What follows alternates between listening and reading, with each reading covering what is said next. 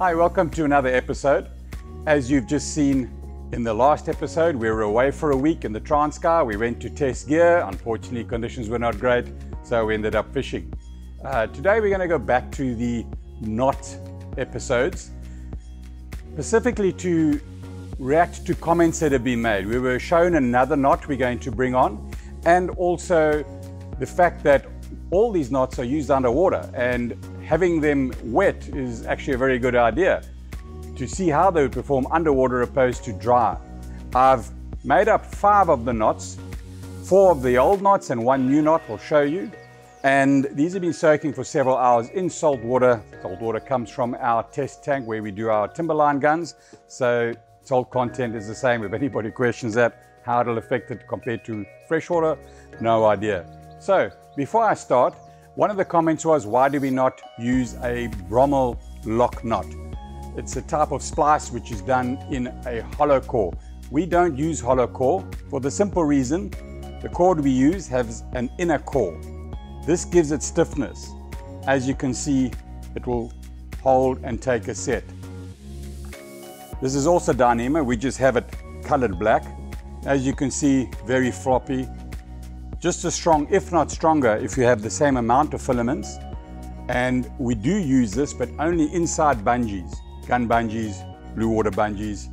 We also use this on our drop barb, purely because it's easier to handle in the water and you want it to be floppy. But as a spear line, it'll be very strong, but being this floppy will entangle much easier. Mono being much stiffer is your best option in terms of handleability, and this is probably the second best. As you can see, it holds the set quite well. So this is why we don't use hollow core and finger trap or Brummel lock style knots. Let's get to the knot testing. First one we're going to test, just for a reference, our classic RobAllen knot.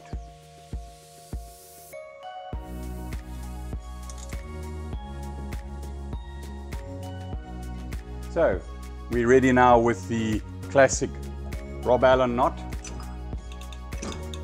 and it's still wet. Let's see how that performs.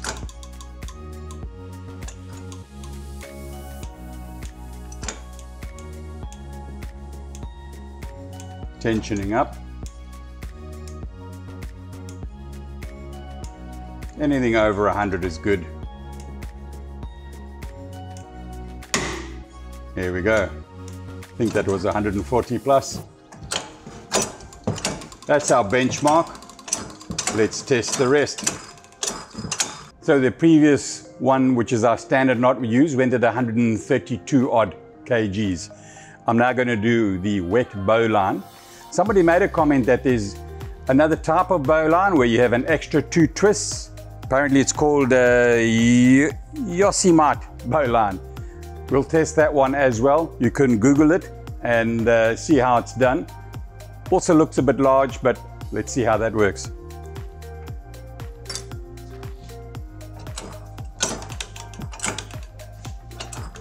And here we go.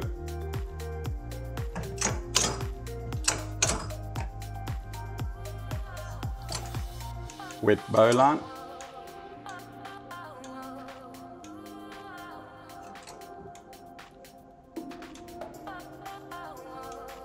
Went about 70 plus last time. We're just over that now.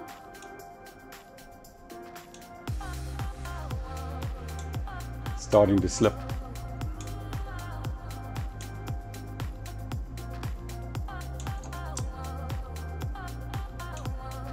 Holding quite well, but slipping.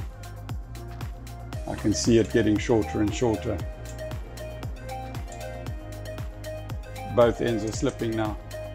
But at around 100 plus, which is not bad at all. There we go, that broke. Being wet seemed to have actually improved the bowline. I would still be skeptical to use it. Previous tests haven't been great. Now we'll test the Yosemite bowline with the extra loops. Slightly large, but can only be an improvement.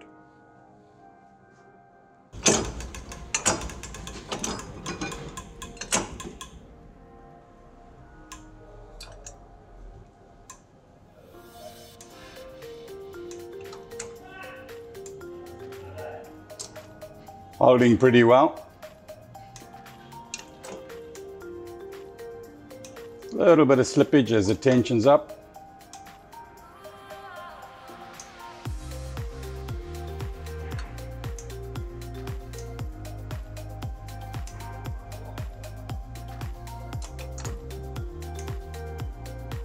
But slipping slowly, all around 100. Just keep slipping now. So even with that additional 2 loops, it is slipping. Just slips. Strange, I would have thought it would have been better.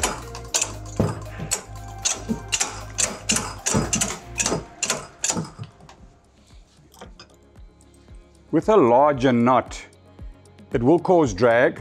Drag is not that big a deal. You can power the rubber up more to compensate for the added drag. The problem is trying to get that larger knot and the spear out through the muzzle at the same time could inhibit the performance and bump the spear and cause an inaccuracy. So I'd be reluctant to go too large in a knot, like the reverse figure of 8, which we're about to test now, and any other large knot. And here's the follow through figure of 8. Performed very well in the last tests.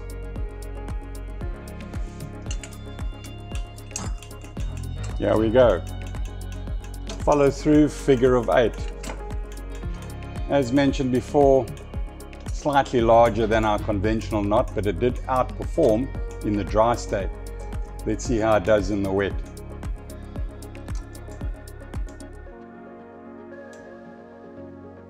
Very good. And there it broke. I think that was 150 odd. Not bad at all. Only disadvantage, slightly larger than a conventional. The knot we're going to test now is one commonly used by fishermen. They call it some people call it a Rapala knot because it's a common knot they use to tie their lures on to maintain a big loop in their leader to give the lure most action. It's very similar to the RobAllen knot.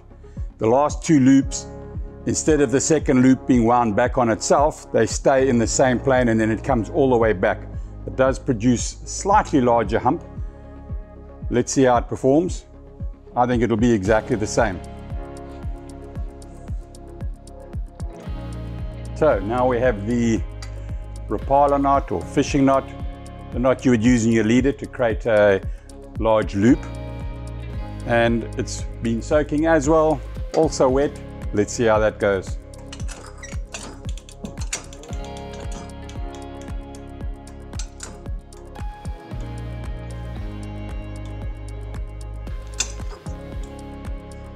Holding well for now.